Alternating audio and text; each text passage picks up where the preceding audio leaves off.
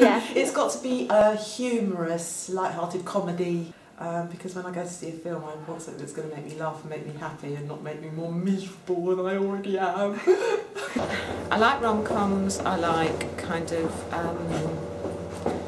sort of adventure, kind of that kind of thing. I enjoy it. I like it quite light. I don't like heavy stuff.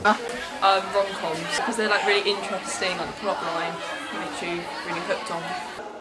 Horror, because it scares me and I don't fall asleep because it's so scary. I'm gonna say action because I don't know, I just love Transformers, I guess, and Spider-Man.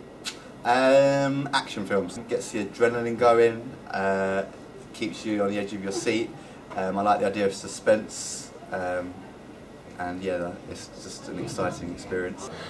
Horror, because it's scary. Either like adventure or even like rom-coms, but only the good rom-coms.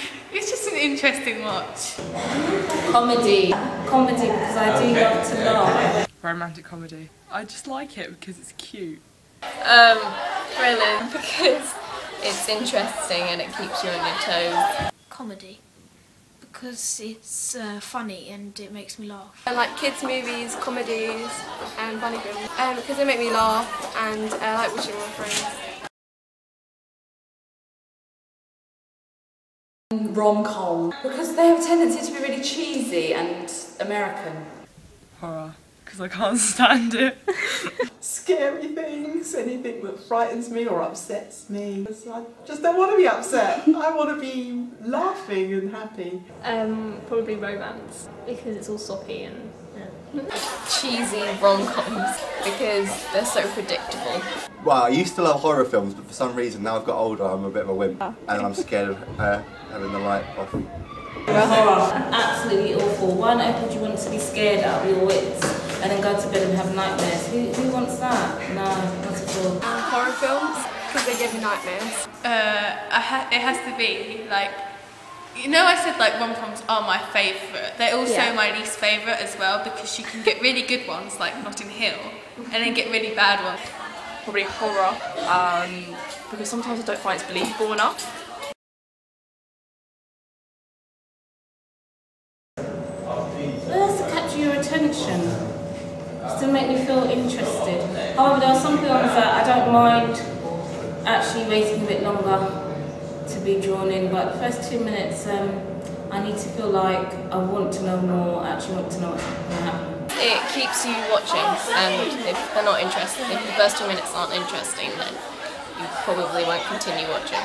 Well, if it's not interesting, it doesn't make you want to watch on.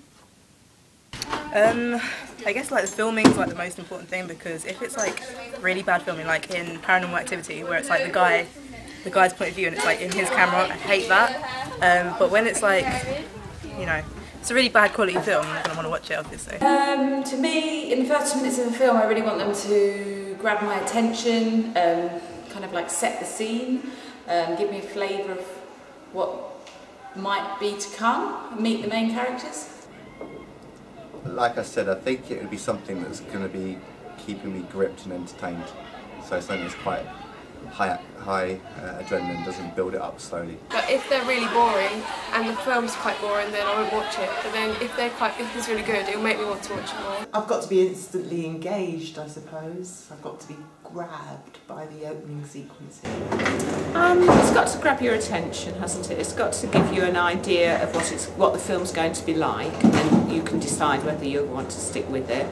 And it's got to start the story in a understandable way. You need to know what it's going to be about. It's got to be exciting, it's got to be sort of weird, so it interests me, so I can keep watching it. If it's just loads of people just, you know, saying very boring stuff to each other, it's like, okay, why am I watching you? Oh, what a question! I can't answer that. Oh, what film do I like? What's the next one that I really... Do you know what film I really like? I like Crash. Oh, I like An Imitation of Life. Oh my gosh, that's amazing. I like, I know you said one, but there's many. I like Set It Off. And, oh, Elf. Will Ferrell. Shaun of the Dead. Drive. It's just off the Forrest top of your Gump. head. Transformers and In Time. I'm going to say My Big Fat Greek Wedding because I'm Greek and because I laughed and laughed and laughed when I saw that film. Les Mis. My favourite film of the 80s was a film called Local Hero. The Princess Diaries. The Proposal. I think my favourite series of films was probably the Pirates of the Caribbean set. Happy Gilmore.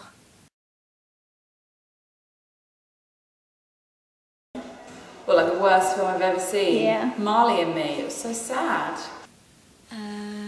Phantom of the Opera. One Day. Jeepers Creepers because it's really, really bad. Woman in Black. I wasn't a fan of The Notebook. I didn't get why every single girl that I ever heard mention it ended up crying through it.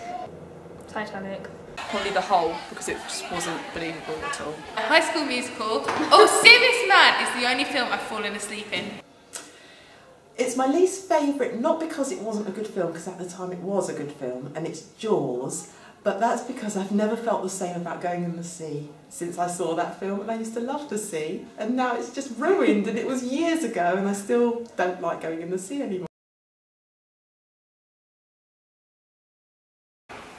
A bit of comedy, best, Okay. or a bit of like just interestingness. Good actors and humour. It's got to be fun, hot guys, hot topless guys, if they have six packs. It's got to be funny, it's got to be interesting. I want it to be high budget. Actors and actresses I know. Really good actors, scenery, and a really interesting storyline. Humour, mostly. If it's scary enough. Kind of easy watching, you know, light entertainment actually. Good looking actors. Say it. Yeah.